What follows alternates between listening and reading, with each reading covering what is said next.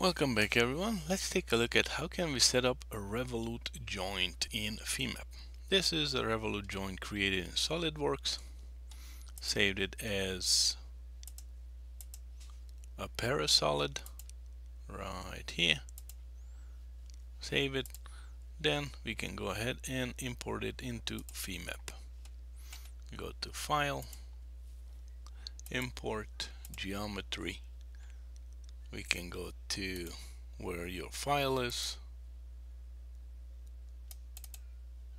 Revolute joint, import it. It will ask you what title you want and if you want to scale it. Is this some small thing that you want 10 times the size, 2 times the size, or just 1 time the size? Leave it as is. For me, 1 times is just fine. Click OK, and here you go. We have a Revolute joint geometry. Now let's go ahead and set up the details. As you can see, we have 2 components. Let's go to geometry. That's one of them, and this is the other one.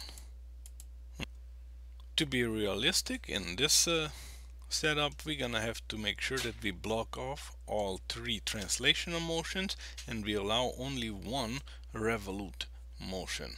Okay, now let's set up some material for our model.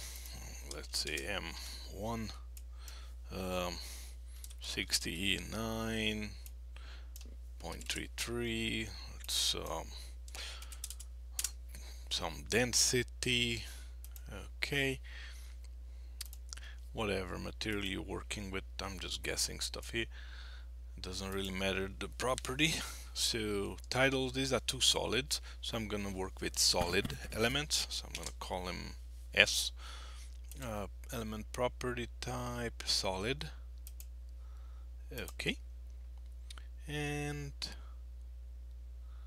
make sure you pick the material, and that's what should be it. Okay, and cancel. Let's go to materials. Right here we can see M1 and our solid 1 that we just set up. Now let's go to mesh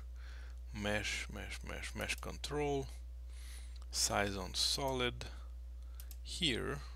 Okay, the tet mesh. Okay, let's do the same for the other one. Size on solid, this one. Okay, tet mesh and default. Okay, good.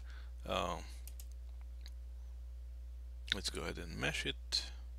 Geometry, solids, we can pick both now. Okay, and tet mesh only. You can pick or unclick this one, mid-side nodes. If you unclick it, you're gonna be dealing with just the nodes at the beginning and end of the element, like the I and J, right? And then therefore it's gonna work with the linear shape functions. If you leave it clicked, then not just I and J, you will have a K node in the middle of the element as well. So therefore it's gonna work with more accurate, like quadratic elements, right? Just a little brush up on theory there. And for me, I'm not interested in accuracy, just the workflow. I'm gonna click that off. Okay. Okay, hi, where's my mesh? Oh, there. Oh. element type solid, right? Well, maybe click it on. It was turned off for some reason. Okay, there you go. There's my mesh. If we turn the geometry off, then we can see only the mesh. You don't want to see that, then there you go. Or the nodes, click it off. I'm gonna leave them on. Good. Now let's go ahead and set up our first rigid body element. Those are the ones that are gonna allow to set up the Revolute joint between the 2 materials. So make sure you can brush up on your how to hide things in your model, because otherwise you'll just have a bunch of stuff that always gets in your way. So model element, we're gonna go to type a rigid body element, RBE2. I'm gonna pick the yellow color for one, and then the other one I'm gonna pick a different color so we can kind of see the difference between them. I do not have a master node that I can pick, so I'm just gonna new node at center based on all these dependent nodes that I'm gonna select. So click node, and I'm gonna pick all the nodes on this surface and all the nodes on this surface. So go to method, on surface, this one and this one. Maybe highlight, there you go. These are all the nodes that gonna be involved. Okay, there's their identities. You don't see this identity yet, it did not create it yet, only after we click it. If you come back here, right click edit, now you can see it created a center node, and it gave it an identity as well. And let's visualize it, turn back the mesh and turn off all the solids. There you go, that's my first RBE spider. Now let's set up the second RBE spider for our other geometry, other piece that I'm gonna, there you go, good. Now let's go model, element, this one I'm gonna put a red. Again, new node at center, nodes, and on surface, on this surface and this surface now. Okay, all these, everything else good. Okay, cancel. Now there you go, let's hide the geometry, and now we can see we have two RBE spiders, one for one element, one for one solid and one for the other solid, right? Now we need to make sure that the two masters of these spiders are in the same location, and let's geometrically coincident, right? Let's take a look at the information of these two by going to list, model, node, and let's do a pick by box. So zoom in real good so you don't accidentally pick the slave nodes. So there you go. Okay, by ID. Okay, and now you're gonna get the information. See, we have two IDs, good, because we know that we have only two masters there. We didn't select no other accidentally behind it somewhere further away, good. And let's check X, Y and Z, the three coordinates of the two nodes, they are exactly the same, so they are on top of each other already. We don't need to move one to make sure it's where the other one is, so that's good. Make sure you remember these two, it'll help you out in a minute. So 1227, 1228. Now let's set up a spring element that will connect our two masters. Okay, let's see, where were these two guys? We're gonna connect them. Okay, so go to property, and I'm gonna call it a spring, and we're gonna, for the type, we're gonna pick the spring damper, the C bush kind, spring damper generalized element property, C bush. And what do we want to achieve in this Revolute joint? We want to allow only rotation around the Z axis. Therefore 1 2 3, the translation in X, Y and Z, we want to make sure it doesn't happen, and rotation around X, around Y doesn't happen, but around 6 it does happen. So for that we're gonna make sure for the stiffness we're gonna enter some large value.